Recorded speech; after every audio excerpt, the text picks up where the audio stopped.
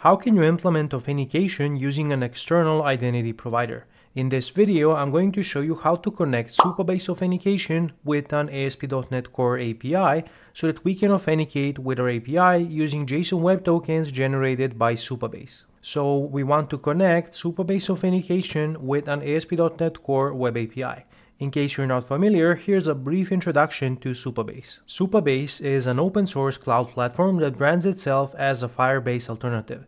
It offers a set of tools and services that you can use to build your applications. The core feature of Supabase is a cloud database that uses Postgres. In fact, the entire Supabase stack is mostly built on top of Postgres. You also have access to authentication, which is what we will be using in this video. But other than that, Supabase offers cloud storage. It gives you access to edge functions, which are very similar to AWS Lambdas or Azure functions. And you also get some real-time capabilities. For example, you can react when something happens inside of your database. This is a screenshot from the Supabase user interface, and what you are seeing here is the schema visualizer, which lets you see what you have inside of the database. Although having a Postgres database in the cloud is absolutely awesome, the core focus of this video is going to be Supabase Authentication. This is a complete user management system that you can plug into any type of application. Supabase Authentication also supports many social authentication providers such as GitHub, Facebook, Google, Microsoft, and so on. And it also has a very generous free plan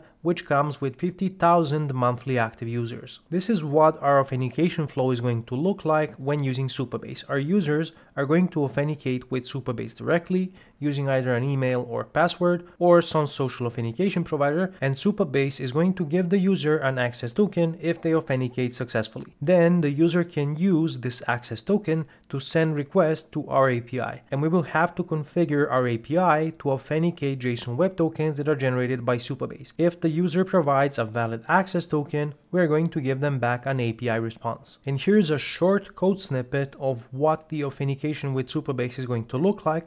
We're going to be using JWT bearer authentication, and we need to set up a few token validation parameters.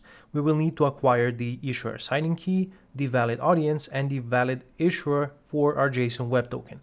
We are going to find all of these values from the Supabase user interface. So let's head over into Supabase and see how we can set up Supabase Authentication. I'm now on the Supabase dashboard, and if you want to follow along, just head over to supabase.com, create an account, and log into your Supabase dashboard. The next thing you will need to do is to create a Supabase project, and I already did this to save us some time. You would need to click on the New Project button, choose your organization, and then you will need to provide the name and the database password for your project. You can also choose which region you want your project to be hosted in. Central EU is the closest location to me, so I'm going to choose this to have the least latency. Let's click Cancel and go back to the project that I created. This is what the project dashboard looks like, and from the sidebar menu you can access the many Supabase features. I'm going to focus on authentication, and the first thing you will see here is a list of users registered with your application. I already have one user that I created for the purpose of this video, which I will be using to obtain an access token, but if you want to add a new user, you can send them an invitation from the user interface, or you can manually add a new user with an email and password. Let's take a quick look at a few more features that Supabase has. You can define custom policies for row-level security, which allows you to integrate with the Supabase database feature. You can also configure your social authentication providers. Right now, I only support login with email and password, but you can enable the many social authentication providers that Supabase integrates with. You can also configure the rate limits, the email templates that are sent to users, such as a confirmation email. You can also set up the redirect URLs for your application, and a beta feature, which is very interesting, is authentication hooks. An excellent use case that this offers is customizing the access token by introducing additional claims. The function that you provide here is actually a database function, and you can run it to customize your JSON Web Token. A few more things that we will need to support authentication. Let me head over to my project settings, and then I will go into the API section. Here you can see the public URL of my project. This is the URL that I will be calling to access the Authentication API to get an access token.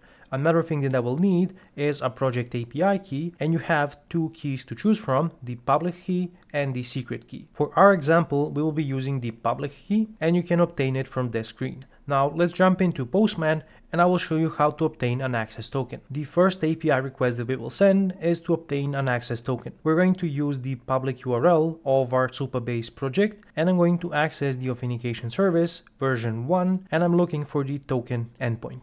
I also need to specify a grant type query parameter, which is going to be set to password. Another thing I will need to provide is an API key header, which is going to contain the public API key that I just showed you on the Supabase dashboard. The body of this request is going to contain the email and password of the user that I'm trying to authenticate, and assuming that this user is registered, I can send this request and get back an access token and some additional information.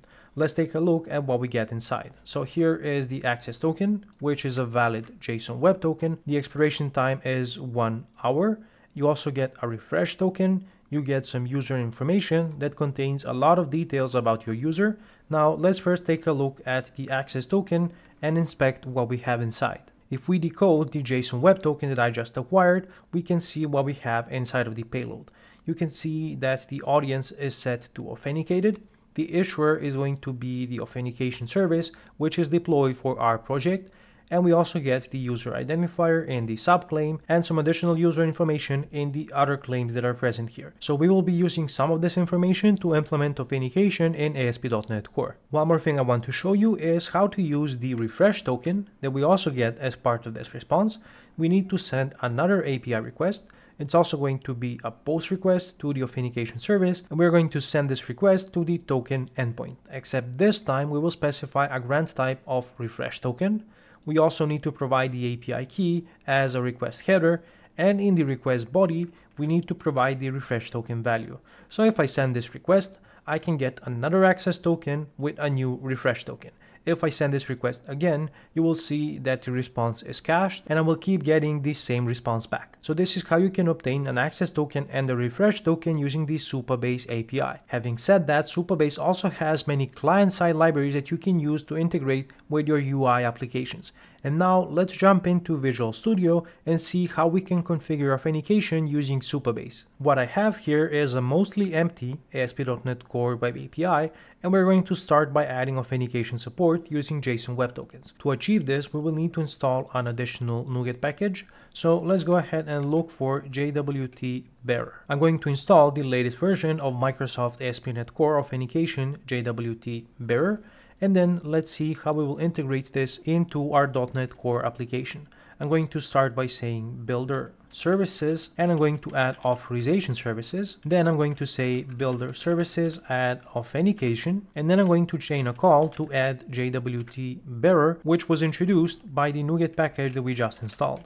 I can provide a delegate to this method to configure the JWT bearer options. And what I want to do is to set some values on the token validation parameters. I'm going to create a new token validation parameters instance. And here I want to set a few values. So I'm going to set the validate issuer signing key to true. Then I will need to provide an issuer signing key, and I'm going to show you how we will obtain this. I'm going to leave this empty for a moment. I will also need to provide a valid audience and a valid issuer for our JSON Web Token authentication. I'm going to acquire all of these values from my application settings. So let's start with the valid issuer. I'm going to say builder configuration, and then let's access authentication valid issuer. And then let's access the authentication section, and I'm looking for the valid issuer. Let's use a similar approach to get the valid audience. I'm just going to replace this with valid audience. And then for the issuer signing key, I need to provide a new instance of an issuer signing key, and I'm going to specify a symmetric security key. This requires an array of bytes that represents the actual key, and I'm going to acquire this from my application settings as well. I'm just going to specify it outside of this delegate. So I'm going to say encoding UTF-8, and we're going to call the getBytes method, and I'm going to provide the JSON Web Token secret value to this method. We also need to specify these values in our application settings. So let's go ahead and create an authentication section, and I'm going to specify the valid issuer as the first value, and the actual value is going to point to the authentication service of our Supabase project. Then I need to specify a valid audience. And if you recall from the JSON Web Token that we inspected, the value is authenticated. And then I need to provide the JSON Web Token secret. And I'm not going to specify that inside of my application settings. A better approach would be to provide this value using the user secrets feature. So let's go ahead and create the authentication section here. And then I'm going to provide the actual JWT secret.